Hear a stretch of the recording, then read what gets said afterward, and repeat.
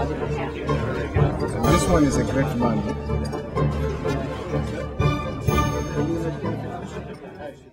India at the moment, I addressed NOSCOM, is our major agency in the IT. Yes.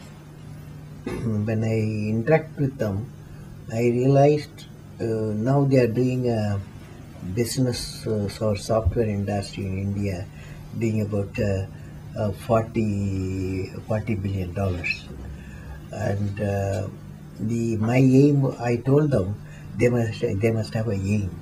By 2010, they must at least double it. Double it. So then in that case, the type of product mix, what they have to do, and also diversification have to change. Diversification, they have to do many. They have a product diversification they have to do, and innovation.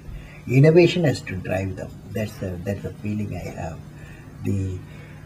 And also the type of partner countries, the core competence of one country to another country has been matched. Then new products will come. So how do you think that global sourcing can actually be a tool for innovation? That by, for example, if I'm a company here operating on a domestic market, that by relocating my activities to India, that is a sort of... I don't know the relocation. Now the virtual operation has started in a big way. A virtual institution. You can be anywhere. You can be anywhere. Products can move. After all, you are doing your products are light speed. It can move anywhere. In such a situation, whether the institutions can move, it all depends. Sometime institution can move. Sometime can be the same place doing a virtual cooperation. I visualize the following. There may be a product, a design of a system.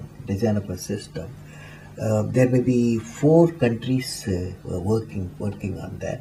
The India, Netherlands, and another country, for example, USA, and then Singapore. All the 4 virtually is a virtual institution. They can cooperate. System design will come, system products will come. That's one route. Another choice can be that depending upon the business abundance of the business, the operation requirements, service sector. Then you have to move where there is a demand for service products. You have to move an institution. You have to move place to place. So it depends on the type of product. Your design side, virtual institutions. Whereas the service sector, one can move to the closest where service needed maximum. Yeah. Did I answer your question? Yes, I think you did. But you wrote your vision on the 2020 in 1989, 98. I mean. No, we finished 96. We put forth. Oh, yeah.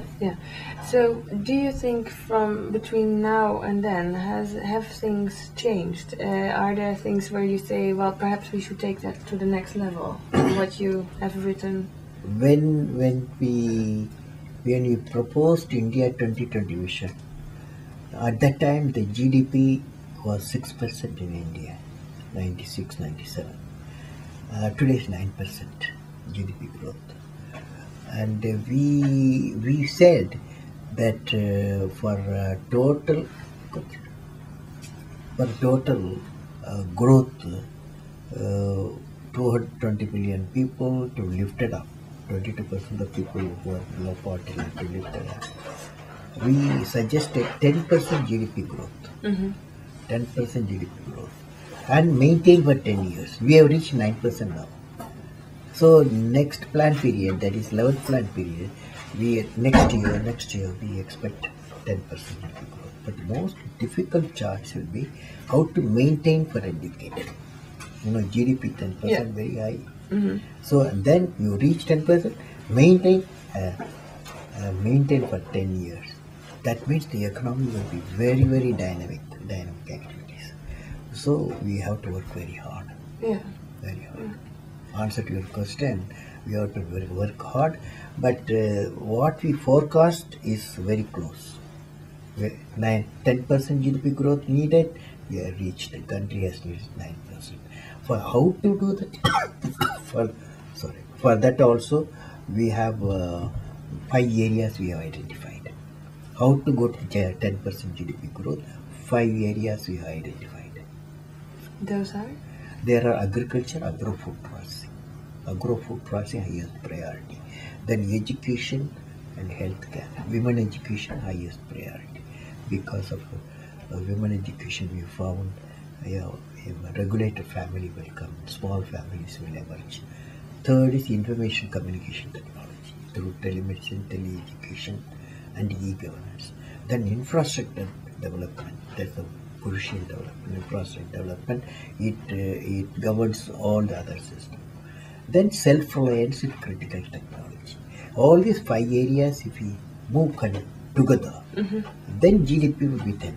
That's what we predicted. And government is going, the nation going through that exercise.